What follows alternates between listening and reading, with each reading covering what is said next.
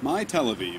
In this episode, we tour the first international bank of Israel, an office tower designed by Pei Cobb. We discuss the project with Arie Kutz, the local associate architect on the project.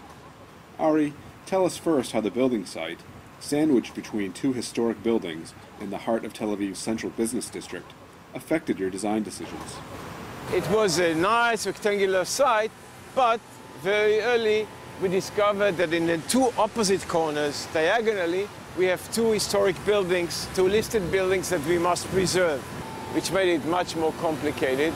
And when we tackled that, the first generating idea was drawing a line from the corner of that building to the neighbor's building, which was the best preserved building on Rothschild Boulevard at the time, maybe still is.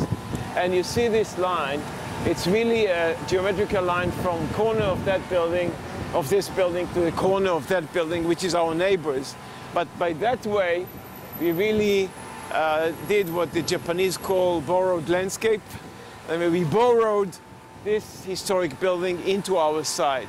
And this line generated the rest. And the Pei Cobb people came immediately with this idea of triangular prisms, which is almost expected of the Pei Cobb office. And the whole building is this interplay of triangular prisms rising up to the sky. The building is 32 floors.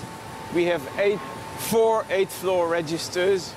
And it also ties into the neighborhood very well. The first register is really connecting with a neighbor here, which is also a bank, the Bank Hapoalim. Second register is with the stock exchange building across the road. The third register is with our neighbor. And the fourth is just to be taller than all the rest. This floor is the second register. Okay? It's the second time that the triangular prism is taken away, so there is a balcony here. You could see that the ceiling is also specially designed on the basic geometry of the building. And it's a grid that allows us both having very simple orthogonal or perpendicular lines to the envelope, along which you'll have partitions when needed. There's one thing worth mentioning here is also the curtain wall. It's what's called an active wall or a climate wall.